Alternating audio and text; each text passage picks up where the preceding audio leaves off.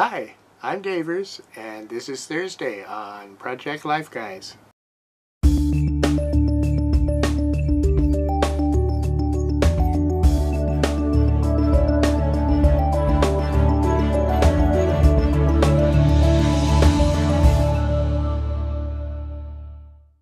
As some of you may know, just over a year ago I was diagnosed with some medical issues that have changed my life for the better.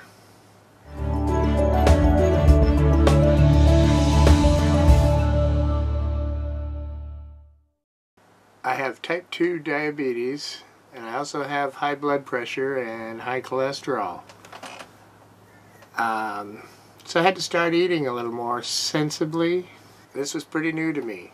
I never really worried much about what I ate at all.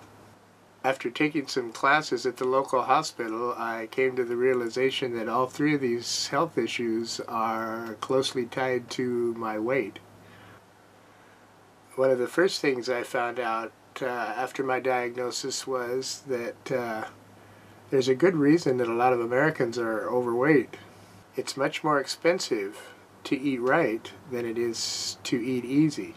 Anyway, I recently received an email, kind of interesting, at least to me, graphically showing how much sugar there is in various food products.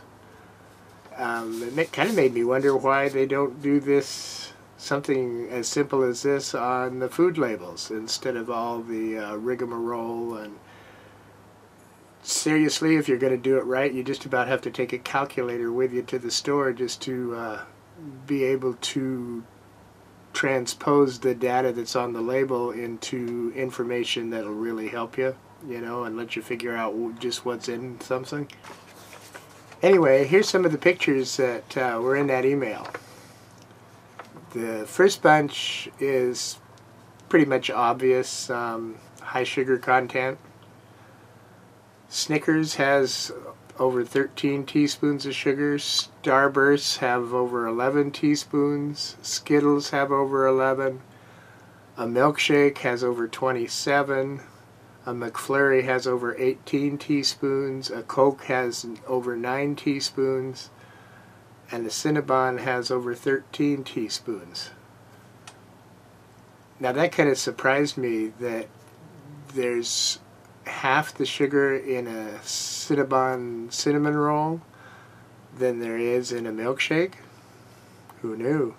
The next group were kind of questionable to me. I didn't quite realize the number, or didn't quite realize the amount of sugar in these items. A Jamba Juice, over 14 teaspoons. Lemonade, over 7 teaspoons.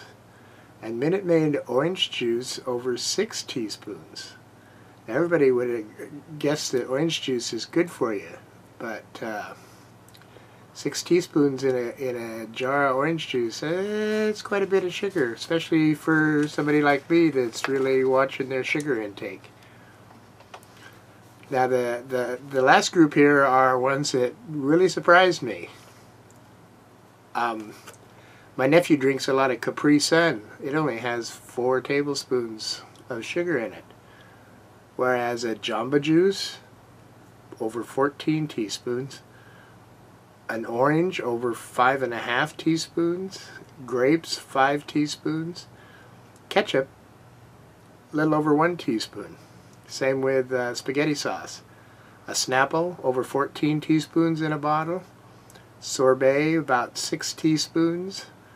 A Starbucks coffee, over 11 teaspoons. And this is the biggest surprise to me of all. Trix breakfast cereal, only 3 teaspoons. So who knew? Anyway, that gives you kind of a different idea of how much sugar is in some of these products. And I seriously like the way it's portrayed. It's just real easy to look at it, and if there's a whole shitload of sugar cubes there, well, it's not something you want to eat.